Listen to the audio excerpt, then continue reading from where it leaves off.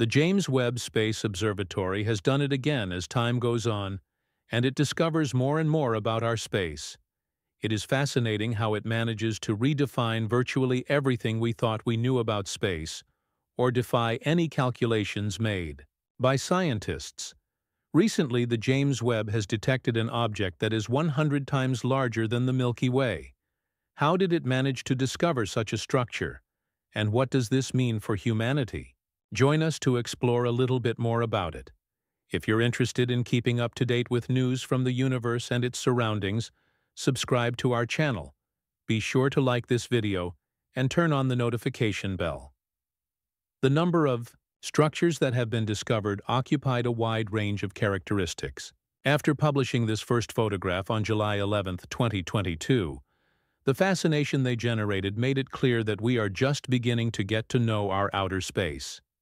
This, of course, means that it would have been only a matter of time before we find an object much larger than our own galaxy. Space seems to be replete with such comparisons. After all, in our galaxy, we have a planet larger than many suns, Jupiter, just as there are many moons of similar size to the Earth. Back to the topic. In today's main protagonist, let's talk about the strange Elcionius galaxy. This is a radio galaxy, a type of galaxy that is very luminous in radio frequencies. These radio frequencies span a particularly broad spectrum, with wavelengths ranging from 10 meters to 100 GHz. Although the James Webb Space Telescope has not yet studied this imposing galaxy in depth, it is hoped that it will soon shed light on the mysteries it conceals. Elcionius is located 3.5 billion light-years away from our galaxy. According to several scientists, this galaxy is one of the strangest things ever found in our universe. The beginning of its history is complicated in itself. This massive and imposing galaxy was discovered by accident in what has been catalogued as a great stroke of luck. Estimates made by scientists indicate that this galaxy would rank as the largest known galactic structure in our universe. To understand this a little better, it is necessary to note that, as a general rule, radio galaxies have a massive black hole at their center. As it draws matter into its interior, it ejects material to opposite sides of the nucleus of the galaxy itself. This process ends up generating a large amount of loose particles in space, particles that end up forming part of the creation of new stars and planets. Simply put, the galaxy is an ecosystem in itself, where a constant cycle of creation and destruction is repeated and respected. At the time, Elcionius was discovered by a group of scientists using the low-frequency array, LOFAR, an array of variable frequency telescopes spread across Europe. Although the existence of Elcionius had been suspected for some time, confirming its presence had proven to be much more challenging than expected, especially since its columns were faint. However, years of observation facilitated its discovery as scientists reprocessed all the information they had about the galaxy, discovering new and interesting patterns that eventually formed the final pieces to find Elcionius. This methodology is relatively popular, being used on several occasions to prove or disprove the existence of other galaxies. The case of Elcionius is particularly interesting and curious, largely because of its size. This factor has generated many doubts over time, considering that there is no reliable explanation to explain how it managed to reach its size. Throughout the video, we have mentioned that this galaxy is considerably larger than the Milky Way, but how massive is it really? It is necessary to understand that galaxies, as well as planets and stars, are measured from one point of view, that of the Earth. The only way to estimate the size of a galaxy is by observing astronomical images captured by a space observatory from its point of view. Based on several reference values, it was possible to accurately measure the wingspan of Elcionius, which is located at 16 million light-years. Although this number alone seems surprising, it turns out that the size of this galaxy is equivalent to 100 times the length of the Milky Way.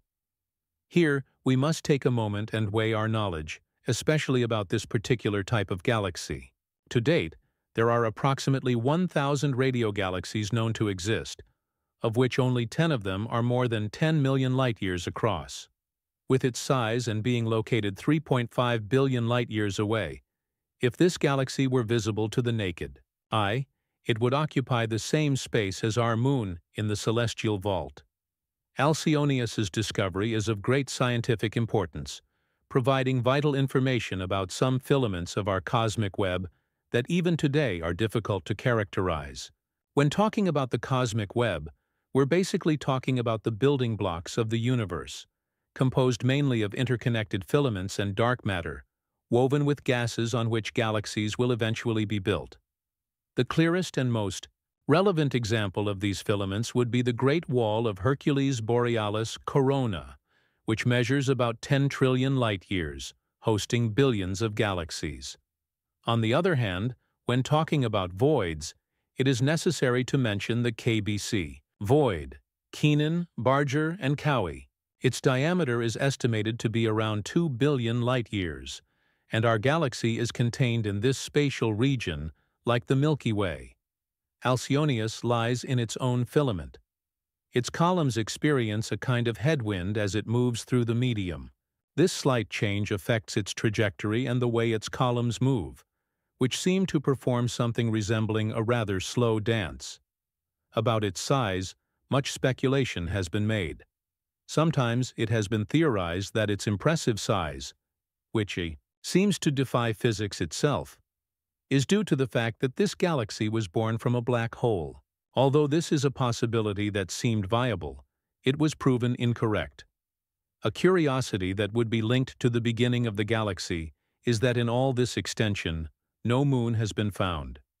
It is important to know that moons are quite common throughout our universe, so the total lack of moons in an entire galaxy could imply or provide clues about its origin. Theories explain that the lack of moons is not because they do not exist, but because of how difficult it has proven to be to explore this galaxy. It is expected that over the next few years, or even months, the James Webb will be able to provide the necessary information to clarify the mysteries hidden in this galaxy. In addition, astronomers have pointed out that this galaxy is in constant expansion. As a consequence, Elcionius is a region with a lower density than the average in which it is located. Scientists who are part of the group that found Elcionius commented that beyond the geometry, Elcionius and its host are suspiciously ordinary. The total low-frequency luminosity density, stellar mass, and supermassive black hole mass are lower than, but similar to, those of the median giant radio galaxies. Only time will dictate the fate of what we will be able to discover about the galaxy, which could hide in its imposing size some mysteries that will allow us to learn a little bit more about how our universe works and the cycles through which galaxies go. We invite you to subscribe to the channel and activate the notification bell to keep up to date with our new releases, where we discover some of the secrets that are hidden in the vast solitude of space. That's all for today. If you liked the video, please like it, and we hope to hear from you in the comments box. See you soon.